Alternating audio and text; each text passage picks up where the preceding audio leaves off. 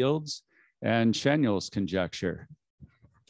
Okay, thank you very much for this invitation. I'm sorry I could not be there, but it's an honor, especially to speak after Alex. This is very much related to the work of Alex, and I'm borrowing many of his ideas. So this is work in progress with Marcello Mamino, who is in Pisa with me. Let me just start. So I'm trying to work on a certain conjecture, and we'll tell you what it is exactly.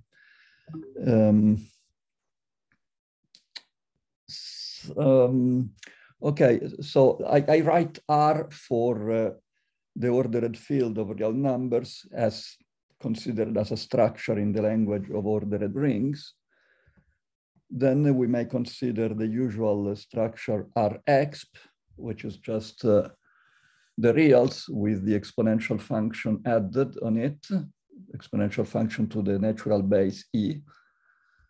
And then we also have the restricted, what I call restricted exponentiation is not really restricted exponentiation in the usual sense, namely is not exponentiation restricted to 0, 1, but it's rather this related function, which has already been considered by Alex, which is bidefinable with the restricted exponentiation. So it's essentially the same, but this one is slightly more convenient because it's a smooth function everywhere. So if you make a picture of it, it looks like a bell-shaped function, which takes, it's similar to the Gaussian function. It takes values between 1 and E, right? When x goes to infinity, it goes to 1, and then when x goes to, when x is 0, it's E.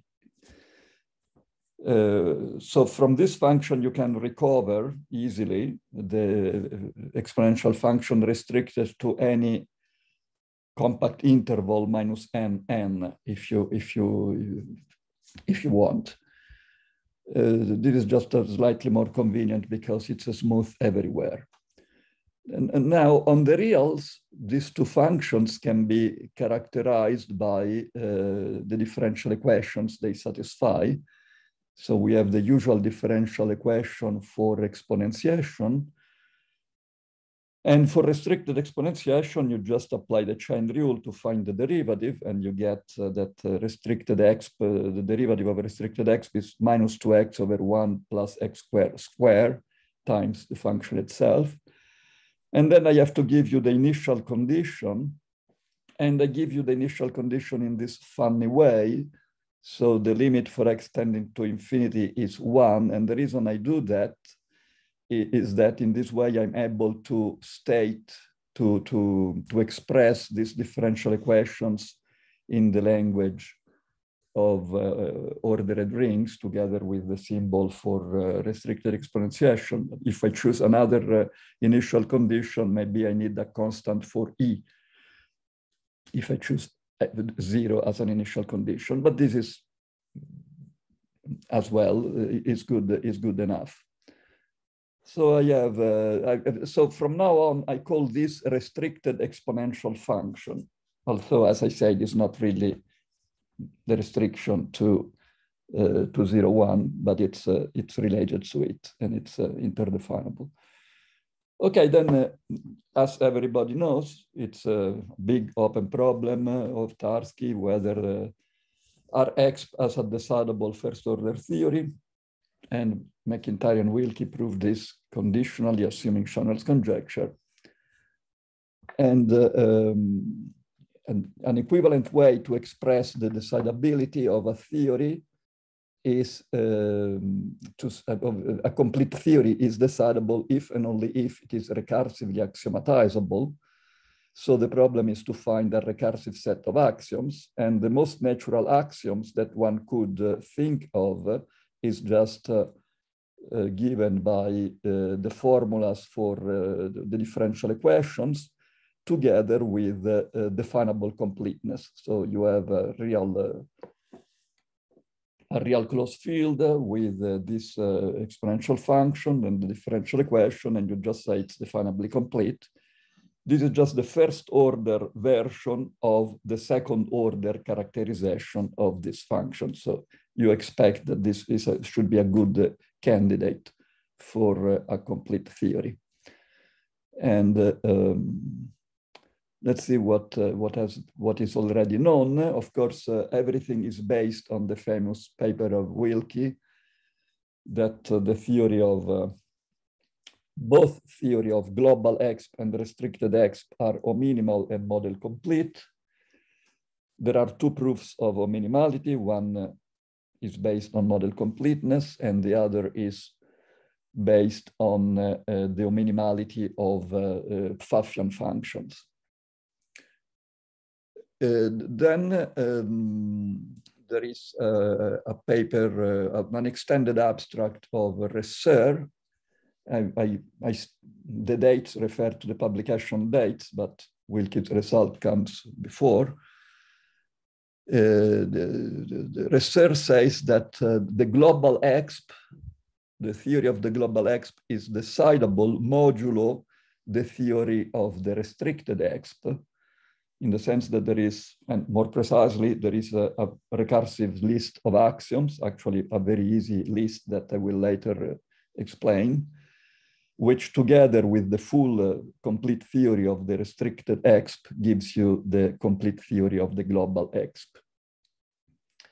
So the problem of decidability is reduced to the problem of the decidability of the restricted exponential function. Then there is the conditional result of McIntyre and Wilkie that I mentioned before. So we have that the restricted exp, the theory of restricted exp, is effectively model complete. So not only is model complete, but given a formula, there is a computable way of finding a formula, an existential formula equivalent to it. The global exp is decidable modulo the existential theory, its existential theory. And the existential theory, in turn, is decidable modulo Schanuel's conjecture. So if you assume Schanuel's conjecture, everything is decidable. You first decide the existential part, and from this you decide the global exp, and then a fortiori, you also have the decidability of the restricted exp. And of course, if a complete theory is model complete and decidable, it's also effectively model complete. Then there are results of Gabrielov and Berarducci Servi, which says that the global exp is effectively ominimal. It's still not known whether it's effectively model complete unconditionally, I believe, but it's effectively ominimal in the sense that given a formula, there is a computable upper bound on the number of connected components of the set defined by that formula. And this immediately gives you a recursive subtheory such that every model is ominimal. In the recursive subtheory, you just state an axiom scheme giving the upper bounds on the number of components for each formula. Okay, so there are some steps towards decidability. And now let me define an exp field. An exp field is an ordered exponential field satisfying the differential equation for the global exp. Then similarly, you could define a restricted exp field in a similar way. Now there is some beautiful results of Fornaciero and Servi and Hieronymi, which says that probably is not so well known in this form, but as a consequence of their results is that definably complete exp fields are ominimal. So maybe this needs some comments because it's not really literally stated in this form. So Fornaciero and Servi worked in a more general setting with Pfaffian functions rather than just exponentiation. And what they prove is that if you have a theory of definably complete Pfaffian functions,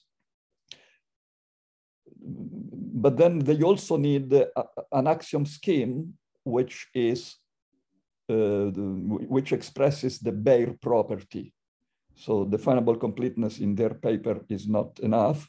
They also need the Bayer property in the sense that definable version of the Bayer property in the sense that if the domain of the structure is a definable union, cannot be a definable union of nowhere dense definable sets, something like this. In this setting, they prove ominimality. Then Hieronymi managed to show that the Bayer property actually follows from definable completeness. So you get the result in the form that I stated. So definably complete EXP fields are ominimal. So this is a good indication of a base for the conjecture that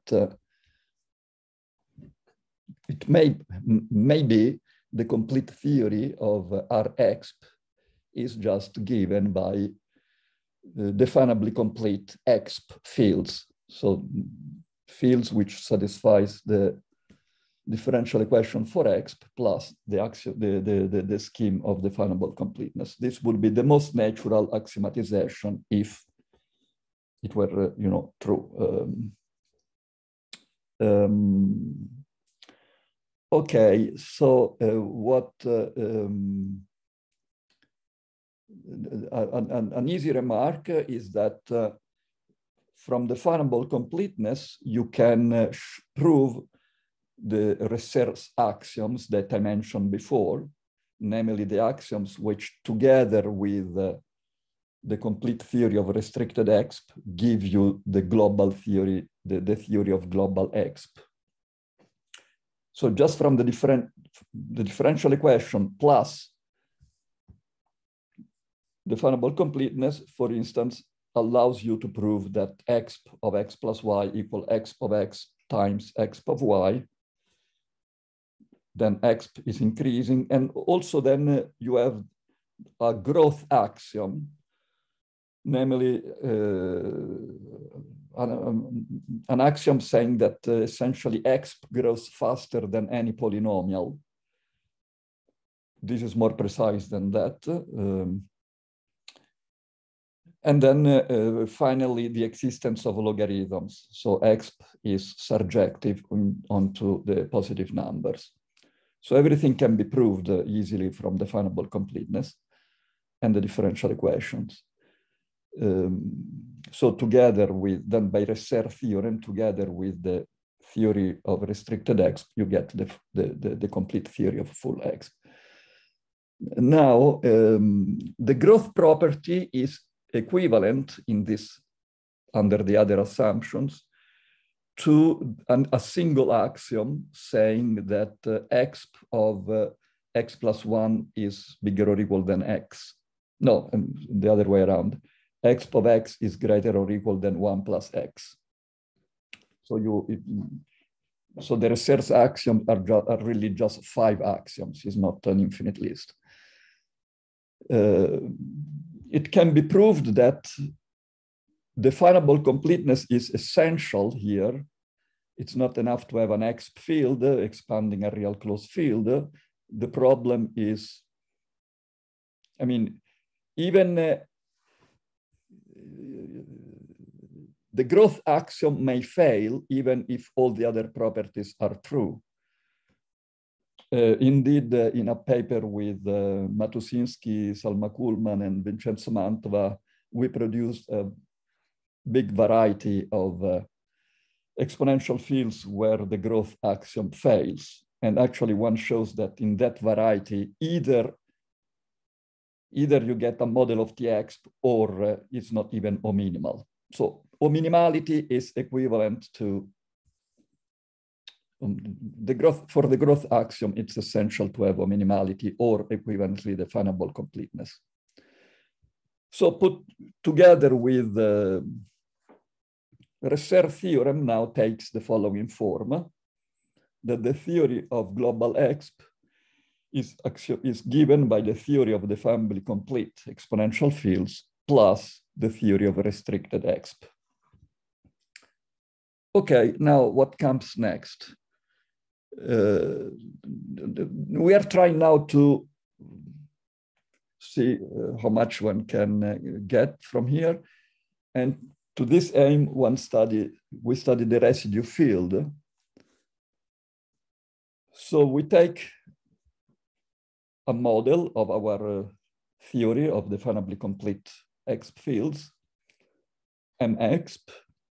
Now the residue field has an induced exponential map. Recall that by Fornaciero, Servi, and Hieronymi, this is ominimal. You get it's well known that in the ominimal setting, you have this fact that the residue field has an induced exponential map. Then there is an observation of Krapp that this residue field that you obtain is an elementary substructure of the actual Rexp. For simplicity, we assume that we work with saturated models. So the residue field is actually isomorphic to Rexp. The problem, however, is whether Rexp embeds into the original structure, or in other words, whether an ominimal exp field is as an Archimedean submodel, and in particular, if the residue structure embeds into it. I forgot to say that the advantage of definable completeness versus ominimality, although they are equivalent a posteriori, is that definable completeness is a recursive set of axioms, while ominimality a priori is not. So it's better to work with definable completeness. So the question is whether we can embed Rexp into our ominimal structure. And for this, we need to assume Schanuel's conjecture. So assume Schanuel's conjecture, you get, you have your ominimal exponential field saturated for simplicity. And you have the corresponding also restricted exponential function, the Bell function that I mentioned before.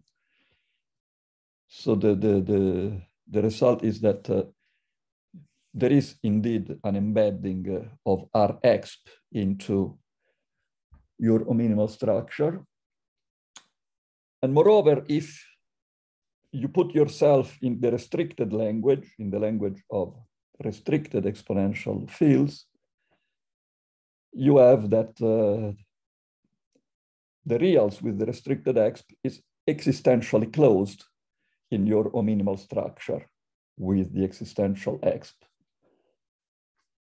So it's almost what we want. The conjecture would be that you get an elementary substructure, not only existentially closed. If you manage to prove that the restricted exp, that you get an elementary substructure, this would settle the original, the main conjecture, namely that the global, the theory of global exp, the complete theory of global exp, is given by the definably complete exp fields, assuming Schanuel's conjecture. Assuming Schanuel's conjecture, which something that one needs to do unless one solves major open problems. Why this suffices? Because of Resser's results that I mentioned before, that the theory of global exp reduces to the theory of restricted exp plus a few axioms. And this conjecture that I state settles the theory of restricted exp. So this is where we are so far. We have this embedding of Rexp, and we have that the restricted exp is an existentially closed substructure of your ominimal exp field. Okay, so let me make some comments of this. I mean, the ideas of the proof use many of the ingredients developed by Alex Wilkie in his big result. So the strategy is the following. So you start with a definably complete exp field.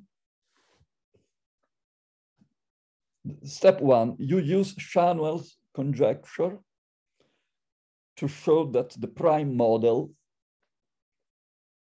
of T-exp, the complete theory, admits a unique embedding into the ominimal structure, M-exp.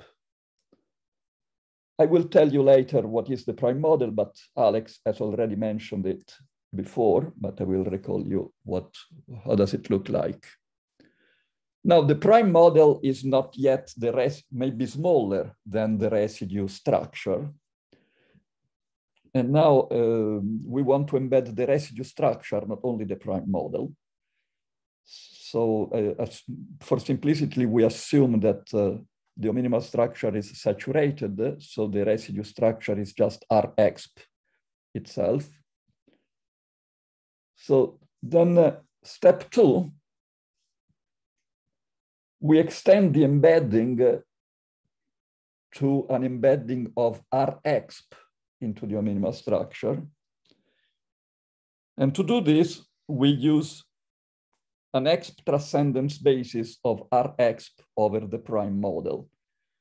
So Alex already said that the notion of, there is a notion of exp algebraic closure.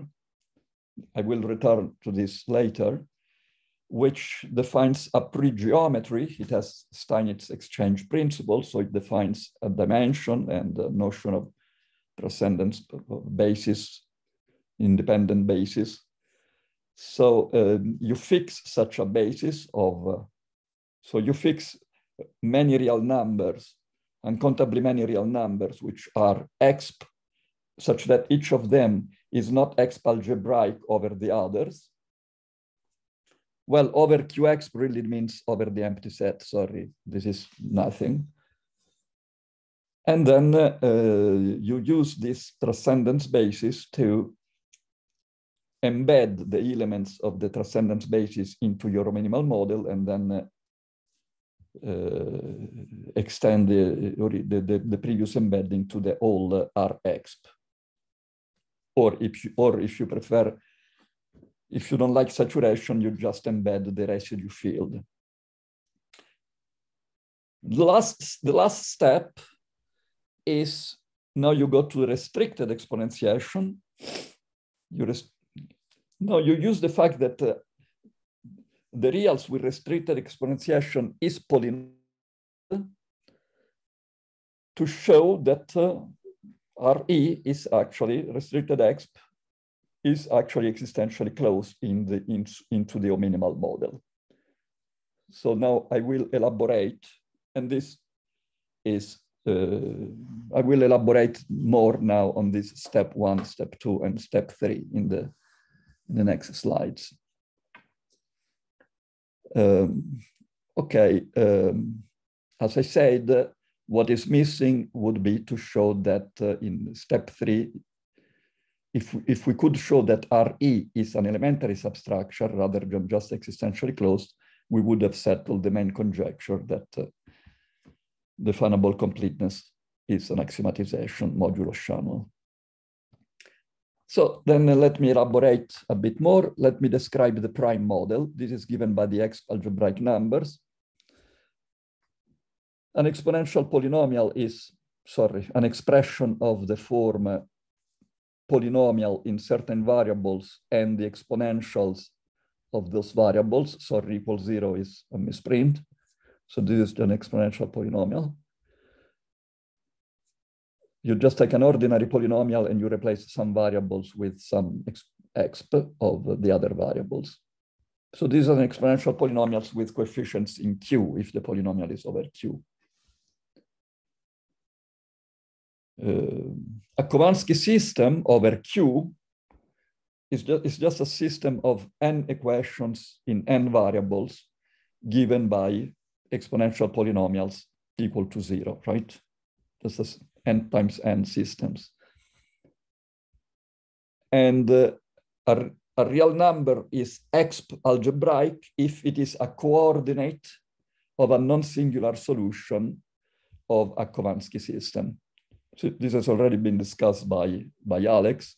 He said that it's not enough to consider functions on one variable. You have to consider systems of n equations and n variables, take a non-singular solutions and take the coordinates. And these are the exp algebraic numbers. Non-singular means that the Jacobian matrix of these GIs computed in the point is different from 0. So around that point, you have transversal intersections of hypersurfaces given by these GIs. So the set of exp algebraic numbers is the prime model of T-exp. This is implicit in the work of Wilkie, but an explicit statement can be found in the paper of Jones and Wilkie in 2008. So this is the prime model, just the exp algebraic numbers. Now we want to embed the prime model into a nominimal exp field. We assume Schanuels. You take a non-singular solution of a Kovansky system, which is a tuple, A1, AN. Now you fix a nominimal exp field or a definably complete exp field, and we show that there is a uniqueness is important here, field embedding from the real closure of the field obtained by adding to the rational numbers your Kovansky solution together with the exponentials. And M is the minimal structure. So you can embed this just as a field, not as an exponential field. But then you require that your morphism phi respects the exponential, the exponential function, but only for X, not in the full field, but only on the linear span over Q of A1 AN. So this is the main lemma. The lemma uses essentially many of the ideas of Alex, namely the natural thing to do would be to map the solution of a Kovansky system into a solution of the same Kovansky system in the minimal structure. However, before doing that, you replace your Kovansky system with a nicer Kovansky system with a technique which has been described by Alex in his papers, in order to obtain a nicer Kovansky system such that the polynomials involved in the new Kovansky system have the good transcendence degree over Q, namely transcendence degree n. This a priori may not be true for the initial Kovansky system that you fix. So you need to do some maneuver to change the Kovansky system into a better one. And then once you have this better Kovansky system, you take your solution, you map it, you can show using a version of Newton's theorem in the minimal structure, you can map it into a minimal solution of the same Kovansky system. And then you can show that this defines a unique field embedding and which has this property. Now, once you manage to do this, taking using the fact that this phi is unique, you can glue together all the possible phis, and taking the union of all the possible phis, you get a unique embedding of the prime model into MXP. And the reason this works is that the prime model will be the union of not only these real closed fields, but also of these spans. Now, the span here is included in general in the real closed field, but when you take the union of everything, you get the same union, and the union you get is exactly given by the prime model. So this is, in this way, we have reached step one. So the prime model embeds in the minimal structure.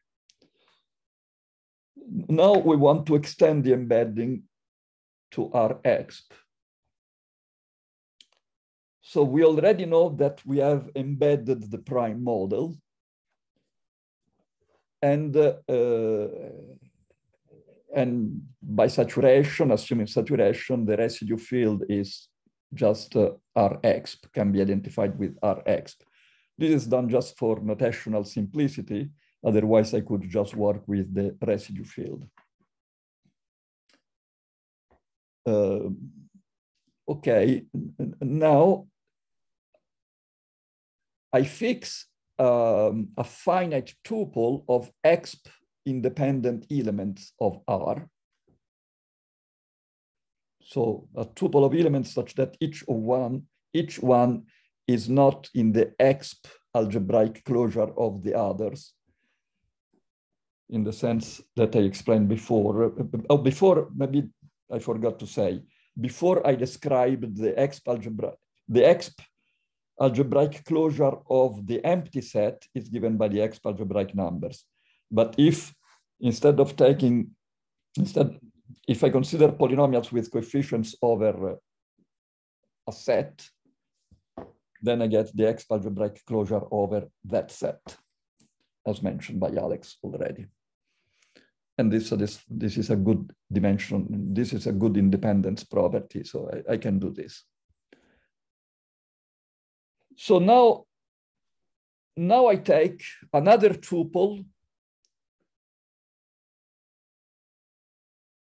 given by a non-singular solution of a Kovansky system, but not over Q, but over Q together with these T's and their exponentials. And actually, it's important here that the coefficients here, this is a delicate point, comes into the proof. It's important that the coefficients now are over the prime model, Qexp, not over Q, but over the prime model. So this is, we took some time to understand the exact form of this statement that I will give below. So I cannot take, I could have taken the closure of everything, including the T, but this would be bad. I could have taken Q rather than Qexp, this would be bad. This is exactly what I need. You first fix T's, independent, they behave like independent variables essentially. And then I fix something X algebraic over the T's and over Qexp. And then I consider this field. Now I want to map this stuff into the minimal structure. So I need to decide where to send the T's essentially. So what I do is just I take an arbitrary elements in the minimal structure whose standard part is T, no? An element tau I whose standard part is Ti. Just that. Then using results of Axe or alternatively Kirby, which is a form of Schanuel's conjecture, but for function fields rather than Schanuel's conjecture. So Schanuel's conjecture over T, which means Schanuel's conjecture over some independent quantities. So it's a form of Schanuel's conjecture over T. And this, using that, which is a theorem, is not a conjecture. Schanuel's conjecture for functions in the form given by Axe is just a theorem. Using that, you can show a result very similar to the one that I said before, namely that there exists a unique field embedding, phi, from the real closure of this big stuff, the field generated by the T's, the A's, e to the T's, e to the A's, with coefficients over the prime model. I can send everything into the minimal structure in a unique way, depending on the choice of the taus. Everything depends on the choice of the taus. I send the T's, which are real numbers, to the taus, which are O-minimal with the same standard part. This phi, again, it's just a field embedding, not an exponential field embedding, but then I require that phi preserves exp, provided this x here is in the linear span over Q, this time over Q, not over Qx, but over Q, not over the prime model, but just over Q. And this is, again, is important. Over Q of the T's and the A's. So, Alessandro, we have a question from Alex on the chat. He wants to know, he says, are we assuming that Schanuel's conjecture holds in M? No, we are not. Yeah, you've answered that now. Well, I think this slide, I posted that before I saw this slide. I think this slide probably explains why you don't need that. Is that correct? Well, I already used Schanuel to embed the prime model. So I'm implicitly using Schanuel because I'm already assuming that MX is right. I already used Schanuel at the very beginning. So I already did step one. Step one requires Schanuel. Yeah, so I mean, okay, I think I see. I'm just worried that M could have the fact in it that e to the e, for example, is some rational, say 25 over 6 or something, plus an infinitesimal. Well, of course, and that can't happen, I guess. Yeah. Well, first of all, a disclaimer. Everything is work in progress. There could be mistakes, and we will double check. But I think the point is that I'm considering standard Khovansky systems with coefficients coming from the reals. And so if there were a failure, I guess that the idea would be that if there were a failure of Schanuel in the minimal structure, taking the standard part map, you would get a failure in the reals. Yes. Yeah, okay, fine. Sorry to bother you. I hope this is correct. Yeah, but of course, everything needs to be checked carefully. But we are implicitly using Schanuel's at the very beginning here. So now we have this situation, and fixing now an exp. So everything now here depends on the choice of the taus. If I just want to embed this this part that I want to embed is just a subset of the reals. If I just want to embed all the reals, I fix once and for all a transcendence basis of all the reals. And then I take the union over all these phi's, because these phi's are unique once you have fixed the taus. And so you can take the union of those. And of course, and the union of all this stuff will be just R. The union of this span here would be just R itself.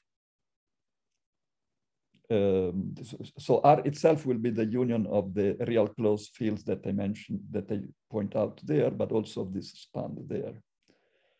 Okay, of course, this is very much uses ideas of Alex to do all this, but it's, I don't know if you state things exactly in this form.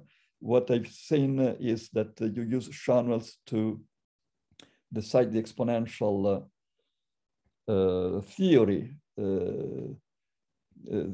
rather than embedding the QX, but maybe I missed some stuff. Yeah. Yeah, that's correct. That's correct. Yeah, that you've done already. But anyway, so now we have this. So we have done step 1 and step 2. So we have embedded our exp into the minimal structure, and then we are now on step 3. Now you put yourself in the language with restricted exp, namely the Bell function given by this e to the 1 over 1 plus x squared. And we want to prove that this one is existentially closed, but now we have only, we adapt the proof of Alex of the fact that the theory of restricted exp is model complete. Except that now, instead of the complete theory of restricted exp, we have just this theory of definably complete LE structures satisfying the differential equation for restricted exp. Okay, now the model completeness, now the natural conjecture would be that this sub-theory is model complete, and then we would be done. We would have settled the main conjecture. We cannot really quite get that, but let me make a comment. So the model completeness of this theory amounts to show, it's equivalent to show that if you have 2 models, the small one is existentially closed in the big one. So if you manage to do this for every pair of models, you would have proved the model completeness of the theory. We prove this, we can prove this, but only under the additional assumption that the small model is polynomially bounded. Again, everything must be carefully checked.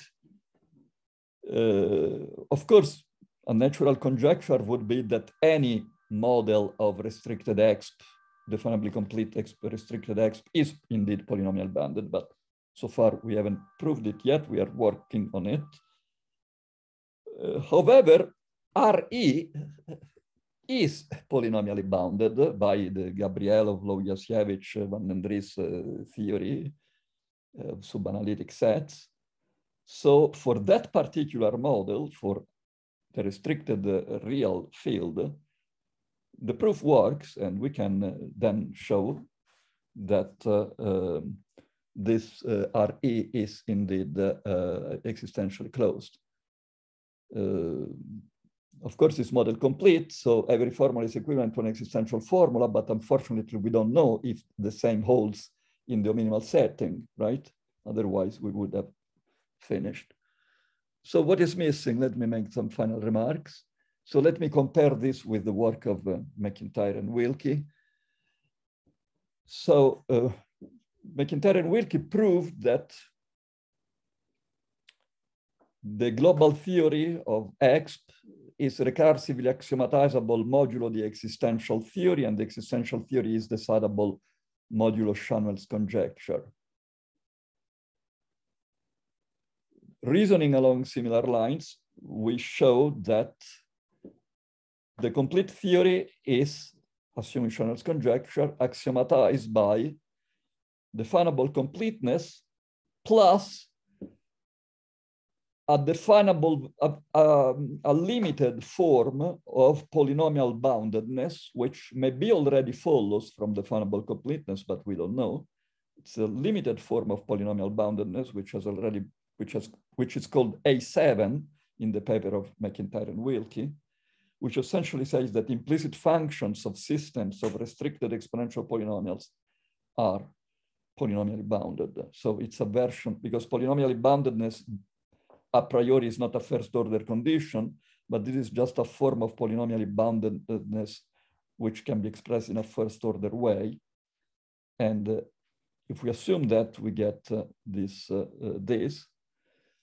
And again, I already said that the difference of the two approaches, like difference, is that we use Schanuel to embed the real exp into a nominimal model, while Wilkie and Wilkie-McIntyre use Schanuel to prove that the existential theory is decidable, but the constructions and the ideas are similar. Okay, so I have essentially finished, and thank you for your attention.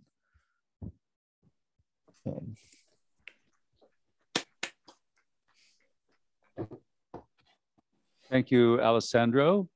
We do have time for some questions or comments if anyone wants to make any.